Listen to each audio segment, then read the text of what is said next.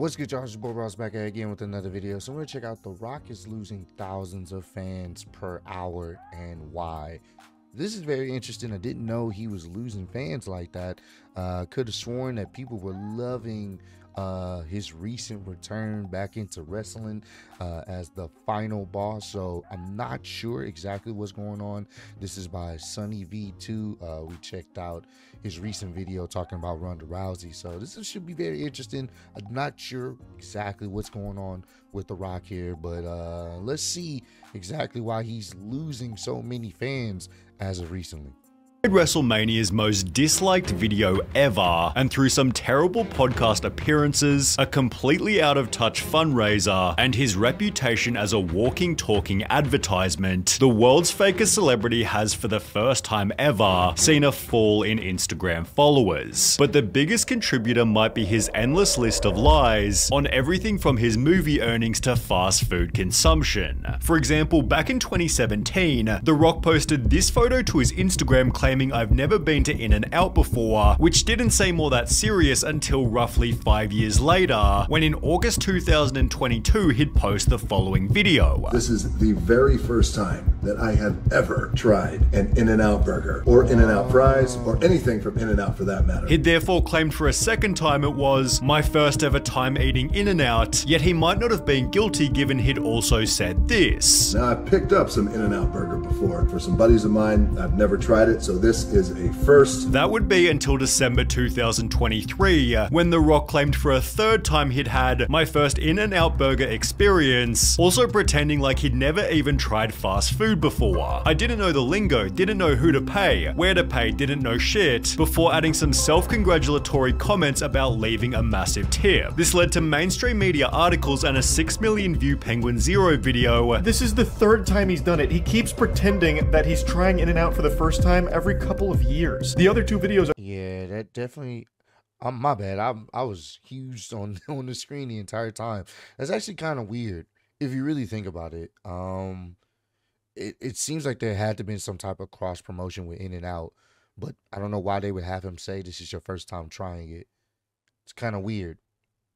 are still on your Instagram page. Forcing The Rock to change his description by adding, my first ever In-N-Out burger experience again. Thanks to the fans who reminded me that I went to In-N-Out years ago and totally forgot about it, but there was another lie that did way more damage. Do you want to give someone the benefit of the doubt of them actually forgetting about going to In-N-Out? I mean, with The Rock being as busy as he is, possibly. But to do it 3 times, I don't know about that. Maybe the first time, cool. But to do it 3 times separately over a span of a few years, I don't know. Black Adam was released in December 2022, yet after its theater run ended, Insider published an article reading, "Box office bust, Black Adam faces theatrical losses." The article explained that the film needed to earn around 600 million worldwide to break even, yet box office experts believe Black Adam will stall out with less than 400 million globally. Now the movie stands to lose 50 million to 100 million in its theatrical run, although only 3 days later The Rock was saying the opposite. Waited to confirm with financiers before I shared this excellent Black Adam news. Our film will profit between 52 and 72 million, fact. Also attaching a Deadline article which stated, there's some snarking going on out there that Black Adam is poised to lose 50M to 100M, and that is simply just not true. The movie is bound to break even and be in the black. Well, it turns out this article was written with false information that The Rock had personally leaked to the journalist to make his film seem profitable.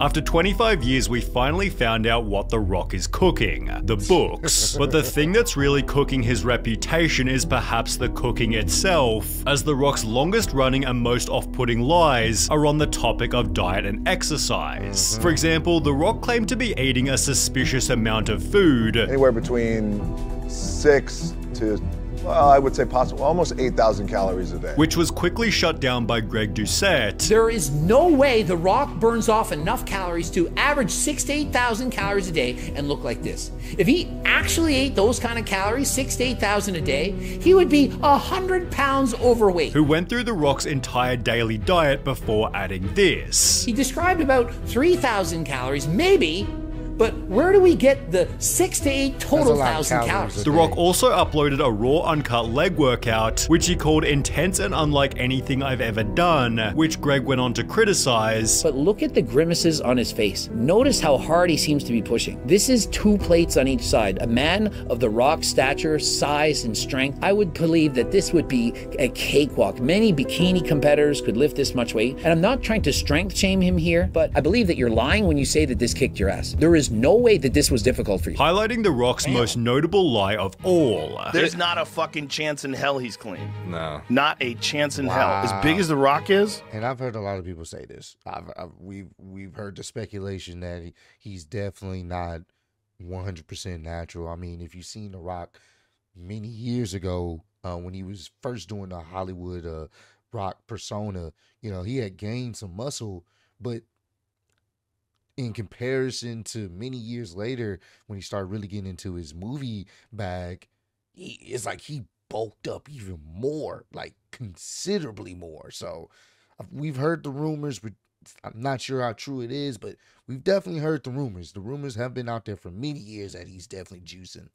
At 50? On the topic of steroids, Johnson has said he hasn't touched them since he was 18, when he tried them before college. Sure, you get a lot of people out there who will suspect and say shit. They want to negate the hard work you put in, although it's strange to see him only getting bigger, despite now being into his 50s. Eddie Hall gave his voice on what Dwayne might be using. I would believe that The Rock would be on TRT, which is testosterone replacement therapy. A very good thing to do. It's actually very good for you, very healthy for you. While Joe Rogan theorized he was probably using more. You can't even get there with HRT.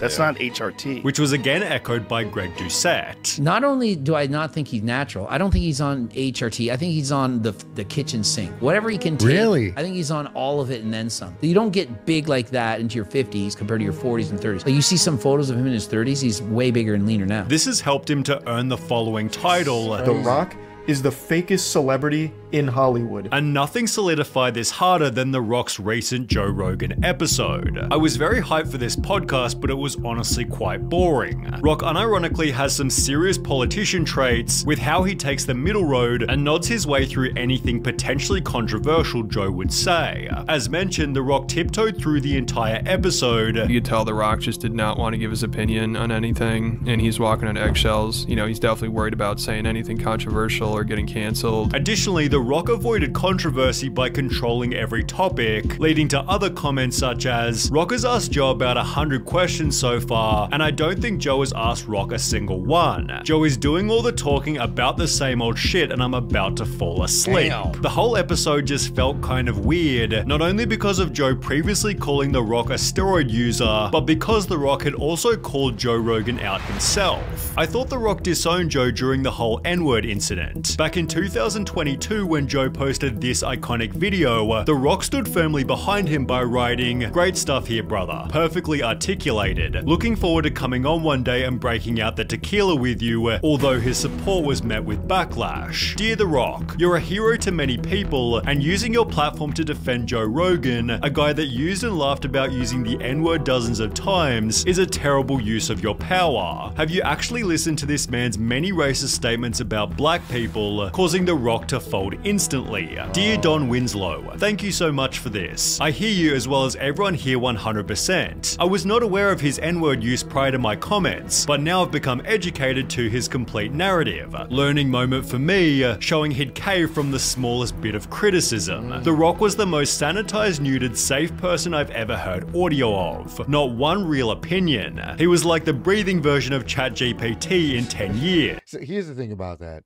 So in that situation, what do? You're obviously The Rock. You have a lot of investors and a lot of people that, you know, I guess you could say there's money tied into you, and you find this out. There's 2 roads you could take. You could take the road of actually having a conversation and a dialogue with this person off camera to figure out what's going on, or maybe on camera, or you can do what he did and say, nah, I'm a fold because I got brands to take, you know, potentially take care of and make sure that they're good. So it's a multitude of things. I would have personally at least reached out, since he has the power and the connects to reach out. Is this true? give some context so I can understand before I ultimately give my judgment. Because I think a lot of us, we get caught up in what people have said in the past. I mean, shit, I've said some bad things in the past. I've done some bad things in the past. So if someone was to find that information, and I'm not talking about anything really crazy, but I've said some bad things. We all have. So if someone was to find that out and they want to do business with me, or they want to, do a podcast or whatever the case may be, is it not fair for that person to at least get some better context? Because obviously what you say in the past, you may not be the same person you are now. So that's the only thing. But I mean, it does show that as soon as someone said something with a verified mark, and I'm pretty sure a lot of people reached out to The Rock about the whole situation, he kind of folded. So I don't know. It's very interesting. The Rock might be physically strong, but clearly has no public backbone, and nothing showed this more comically than his recent Maui controversy. After the island was burned by fires, The Rock and Oprah launched the People's Fund of Maui, contributing $5 million each before asking the public to donate. So we appreciate any support that you can give. What do I do? What do I do? This is what you do. The People's Fund of Maui. The comments have since been turned off completely, yet they once echoed the sentiment, math ain't mathing with this one. You guys literally have so much money. You can donate it and make it back within a year. Now, The Rock didn't need to respond. His $5 million donation was already extremely generous, yet once again he couldn't handle the backlash and uploaded a video claiming he'd done the wrong thing. When we first launched the fund, there was some backlash, and I want to address and acknowledge that backlash right now. And here's what I have to say about that. I get it, and I completely understand. And I could have been better. And next time I will be better. The Rock doesn't even feel like a real person anymore. He's basically just a walking business, with the whole walking billboard mentality becoming increasingly obvious to everyone. He only has one mode, and that's sales mode. For example, he simply had to celebrate his sold-out wrestling match with a massive swig of tequila. And what about the drink of choice for his first time trying In-N-Out? Well, again, 2 straight shots of his own brand of alcohol. Not exactly believable. But what about this wholesome video where he pulls up to a tour bus? You guessed it, it's actually an ad. We're building our second distillery, and we are the largest employer of everybody in Jesus Maria. I love Jesus Maria.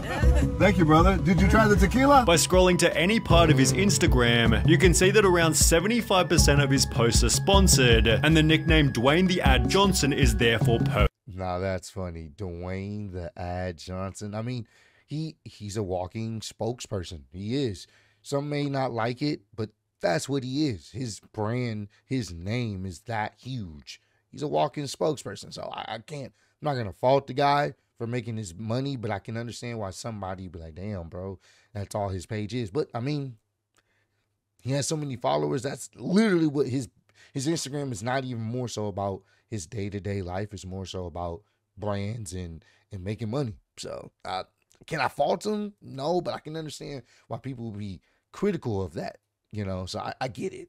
Perfectly fitting. This, combined with everything else, has severely wounded his image. However, his recent actions with the WWE have dealt the final blow. On the 23rd of January 2024, The Rock became a WWE board member and a voice for what takes place in the show. The Rock ensured the audience, "At my core, I'm a builder who builds for and serves the people," although so far he hasn't served anyone beside himself. How might you ask? Well, you'll need a bit of backstory. Roman Reigns was WWE champion for roughly 3 whole years, although it was hinted that the widely adored Cody Rhodes would be next to take the title. The two had a long-running feud, so their matchup seemed perfect, and Cody had just won the Royal Rumble, the winner of which normally goes on to face the champ. Well, after all the hype had built, Cody Rhodes unexpectedly told Roman he didn't want to face him, randomly subbing himself out for The Rock, who had no place in the story. Suspiciously, this was only 10 days after Dwayne became a board member, with many believing The Rock had simply— And here's the crazy thing.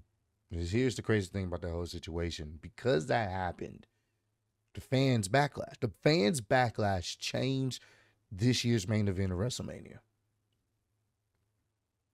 They listened. And ultimately, we end up getting the final boss version of The Rock. So it ultimately worked out. But initially, no. And if Vince McMahon was in control, No, we would have got that match. Would that match have been fun? Yes, but it would have ruined Cody. Cody would have been an afterthought. It would have been GG's. And honestly, I don't even think The Rock was going to win. Me personally, I just didn't see The Rock winning, so I don't know. But it worked out in the end. Written himself into their feud. The highlight therefore gained over 700,000 dislikes, being given the title of the most hated WWE move ever, since the highlight is now the WWE's most disliked video. The backlash was so severe that the story was totally changed, with Cody successfully beating Roman in April, after which The Rock announced he was leaving. The story led some fans to state, "I swear I haven't watched this much wrestling in years, although The Rock's personal following hasn't been so healthy. Only 12 months ago, The Rock was gaining 5 million followers per month, although through everything discussed in this video, The Rock is now losing fans for the very first time ever." That's crazy, man. I mean, here's the thing. I know with the WWE bubble, people are liking what The Rock is doing. Like, people are actually embracing him being his final boss. So they're actually enjoying it. So with that situation, I think it's a little bit different.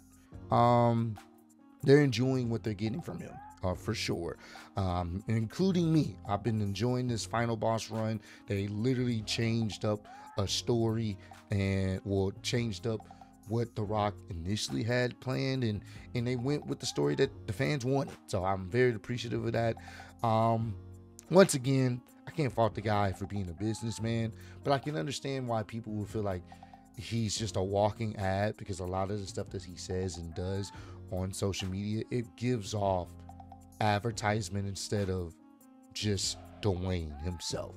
So that can definitely give some, fans like this side eye look. I mean, when you keep saying for the past few years, this is your first time going to In and Out, you tagging him, it's obviously to get people to want to go to In and Out because you're in shape. And it's like, oh damn, somebody else is in shape like him going to In and Out, I may want to go to In and Out. That's mainly what it is. You can tell. So comment down below, let me know, are you guys fans of The Rock, or do you tolerate him here and there, or you're not the biggest fan of him? Let me know the reasons why and why not. Let me know down below. But I appreciate all the love and support. Road to 150K, and I'm still in Speedy YouTube Wrestling Champion of the World. Appreciate y'all kicking me. See you on the next one. Peace.